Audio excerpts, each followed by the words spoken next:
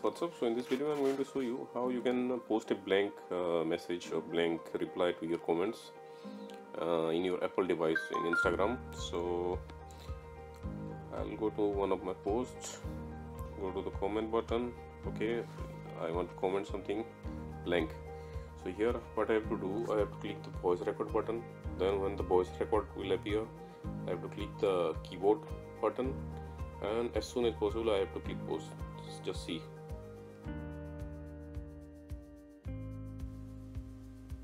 Yeah, you have to make it as quickly as possible. So this is it, guys. Likewise, you can post a blank comment in Instagram if you have a Apple device. So thanks for watching, guys. I'll do it again. Please check.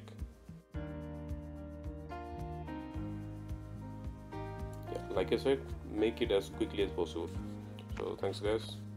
Thanks for watching.